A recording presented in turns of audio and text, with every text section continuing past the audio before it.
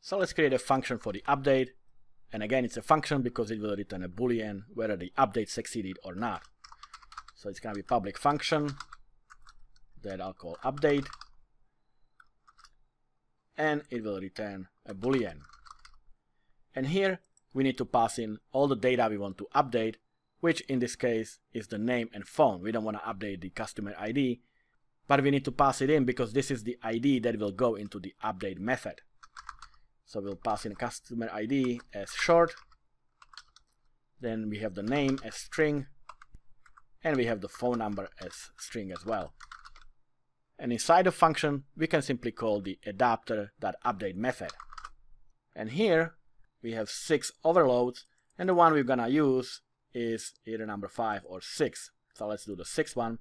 And notice that it asks for the customer ID, the name, the phone, because these are the properties of the customer, and then it's asking for the original ID, original name, and original phone. Remember, up here we created the original customer row, and this is where we are going to use it, because we need to pass in those data as well. So in order to do that, we of course need the original customer row. So about the update, I'm going to grab that row.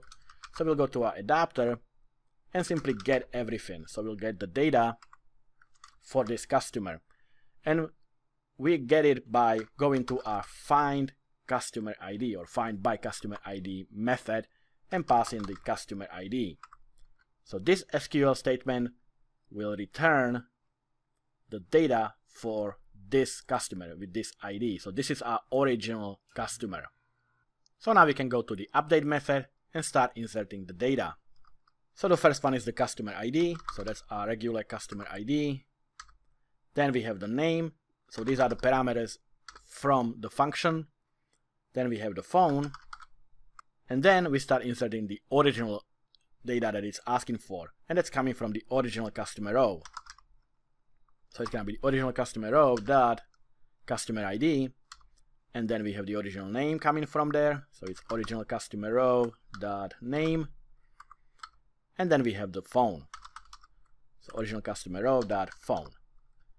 And what it does is it checks if the ID that we are passing into this function is the same as the original customer ID. Otherwise, we would be messing with 2 different customers. Now, one thing I forgot to do is to actually wrap all this in a try catch, because again, we are updating straight to the database. So let's use try catch. And I'll cut this and paste it all in my try.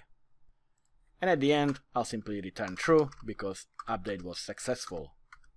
And if there's an exception, just like before, we'll set the last error to an error message. And in this case, it can simply say failed to insert new customer and specify the reason.